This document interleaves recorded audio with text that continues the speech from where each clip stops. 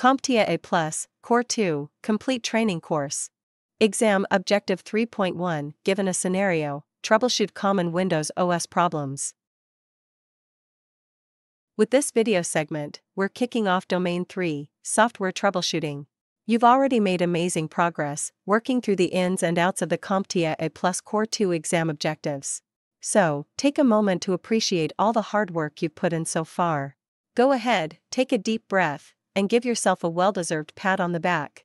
The great news about Domain 3 is that you'll be building on what you've already learned in Domains 1 and 2, so this section should feel like a breeze. Ready to tackle software troubleshooting with confidence? Great! To begin, we will start with the infamous Windows blue screen of death, or BSOD for short.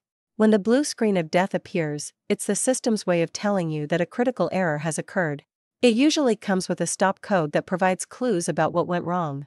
This stop code is your starting point for diagnosing the issue, as it can indicate problems related to drivers, hardware, or the operating system itself. To troubleshoot a BSOD, the first thing you should do is make a note of the stop code displayed on the screen. This code can help identify the type of error and guide your next steps. If the issue started recently, try using System Restore to revert the system to an earlier state, undoing any changes that might have caused the problem. Another common fix is to roll back drivers or updates, as outdated or incompatible updates can trigger BSODs. If new hardware or software was added before the BSOD appeared, remove them to see if the error resolves. You should also ensure that all hardware components and cables are properly connected, as loose connections can cause system failures. Running built-in tools like hardware diagnostics, or check disk to check the integrity of the hard drive, and a malware scan can help rule out hardware faults or malicious software as potential causes. Lastly, don't overlook the possibility of overheating as a root cause. To rule this out, ensure that the system's fans and ventilation are working effectively to maintain safe operating temperatures.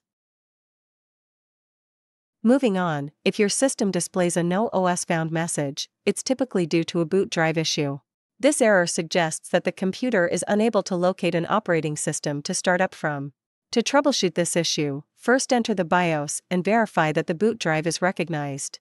If the drive is not listed, check the physical connections to ensure the drive is properly connected, then try rebooting the system. Next, check the boot order in the BIOS settings to confirm that the correct drive is set as the primary boot device. Additionally, this error can occur if a USB drive or other removable media is left connected during boot, so make sure to remove any unnecessary devices and restart the system. If the issue persists, run a disk diagnostic using tools like Check Disk to identify and repair potential drive errors. You may also need to use OS Loader repair tools to fix the boot sector or master boot record. If the drive itself has failed, replacing the drive and re-imaging the workstation with a fresh copy of the operating system may be necessary to restore functionality. Now, let's look at general boot problems, which can range from simple glitches to more serious errors like boot manager is missing or the system failing to load altogether. If possible, start troubleshooting by opening the Startup tab in Task Manager and begin to disable startup items one by one, rebooting after each change. This helps identify if a particular program is causing the issue. If that doesn't help or is not possible, load the system into safe mode. This limited environment allows you to run boot logging, which records driver and service loading during startup. Review the log for any errors that could point to driver issues. If you find any problematic drivers, uninstall or update them. If the problem persists, use Windows Recovery Tools and run Startup Repair to automatically fix common boot issues, such as missing or corrupted system files. If these steps fail, you may need to check the BIOS settings to ensure the correct boot drive is set. For more severe cases, consider re-imaging the workstation to reinstall the OS and clear any lingering software issues.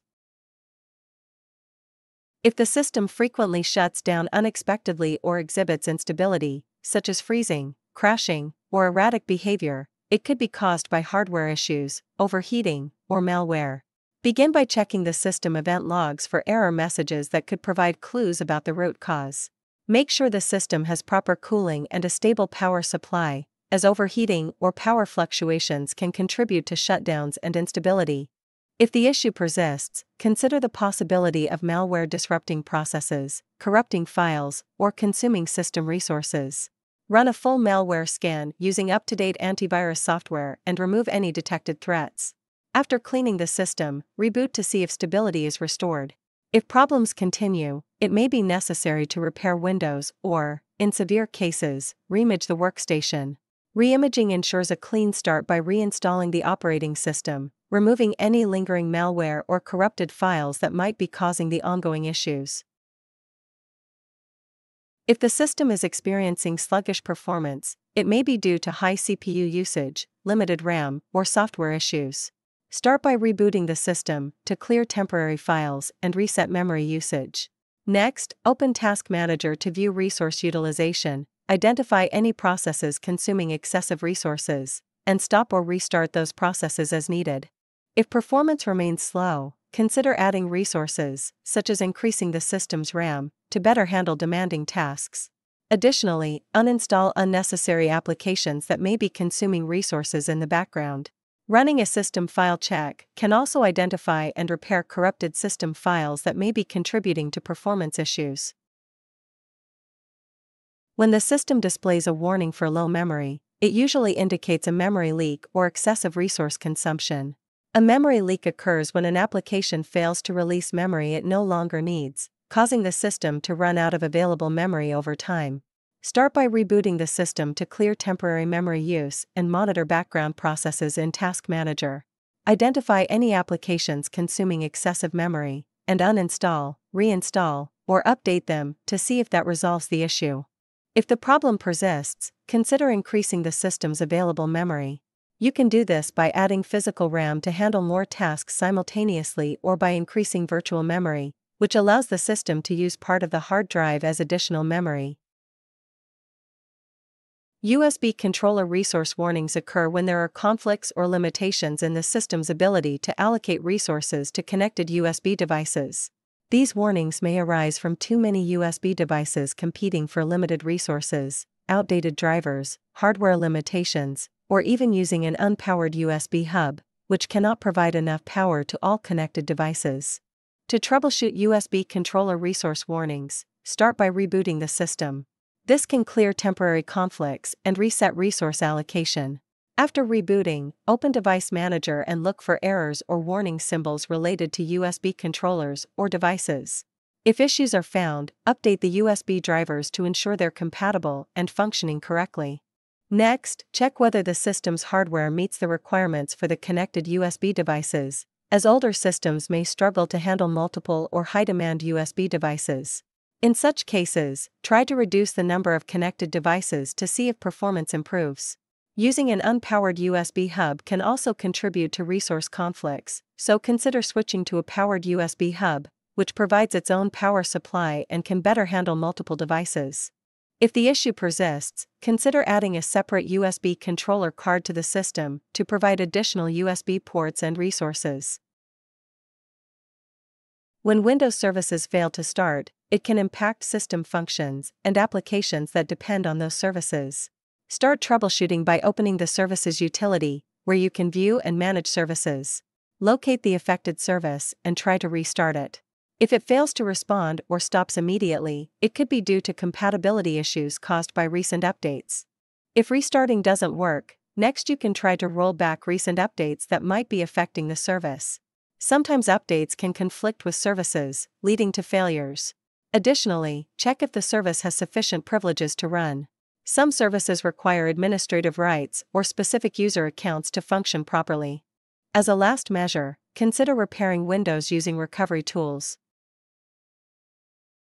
When applications are crashing frequently, it often indicates software conflicts, corrupted files, or compatibility issues.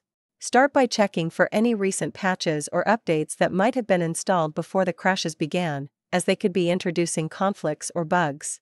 To troubleshoot, roll back updates one at a time, testing the application after each rollback to identify if a particular update is causing the issue. If the problem persists, try uninstalling and reinstalling the application to replace any corrupted files or settings. If a user's profile loads slowly, try to determine if the issue is user-specific or system-wide. If it is user-specific, it could be caused by a user profile containing corrupted files, excessive startup programs, or profile misconfigurations. Corrupted files within the user profile can slow down the loading process, as the system may struggle to read or access the necessary data. Similarly, having too many startup programs tied to a user profile can significantly delay the login process, as these programs attempt to launch all at once during login. To address this, first, review the startup items associated with the user's profile. Disabling unnecessary startup programs can improve login times and reduce the load on the system. If this step does not fully resolve the issue, it's likely that the user profile has become corrupted or misconfigured. In this case, rebuilding the Windows profile is often the most effective solution. This process involves creating a new user profile, which eliminates corrupted data and provides a clean slate. The new profile typically results in faster loading times and improved overall performance for the user, as it starts fresh without any lingering issues from the old profile. Finally, let's address time drift, which occurs when the system clock falls out of sync with the real time. While this may sound trivial, it can lead to a variety of issues. The system clock plays a critical role in maintaining the accuracy and integrity of time-dependent processes, such as verifying website certificates, coordinating with authentication servers, and synchronizing with other systems. When time drift happens, it can cause problems like invalid certificates, failed authentication attempts, and errors when connecting to network resources. The most common causes of time drift include network connectivity issues, misconfigured time settings, or interrupted synchronization with a time server. To begin troubleshooting, reboot the system and check that the date and time settings are correct. Pay special attention to the time zone, as incorrect settings here can also cause time-related errors. Persistent time drift may require further action, such as restoring the system to a previous point to undo recent changes that could be affecting the clock. If the issue still isn't resolved, you might need to repair Windows to address deeper system file issues that impact timekeeping. By addressing each of these common symptoms step by step, you can troubleshoot and resolve a variety of Windows OS problems. Of course, this isn't the complete list for every issue you might encounter. Each problem could have its own quirky twists, but these troubleshooting steps will certainly get you started and headed in the right direction.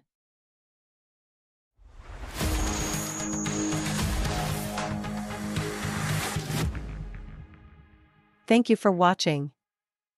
Subscribe for more great content.